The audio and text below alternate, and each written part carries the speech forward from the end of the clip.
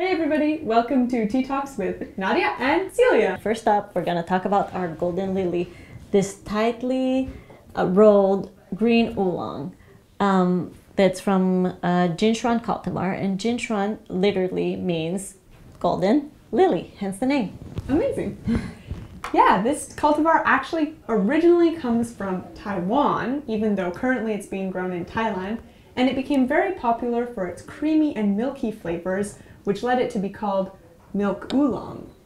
Actually, Jin Shuan and golden lily is the original milk oolong that has inspired the likes of Guangzhou milk oolong. Exactly.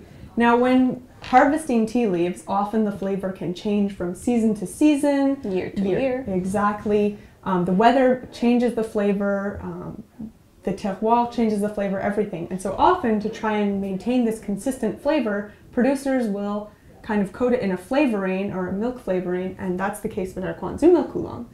But in this case, we actually found an amazing tea that is very consistent in creamy flavor without having any flavoring added to it. So that's what we have here.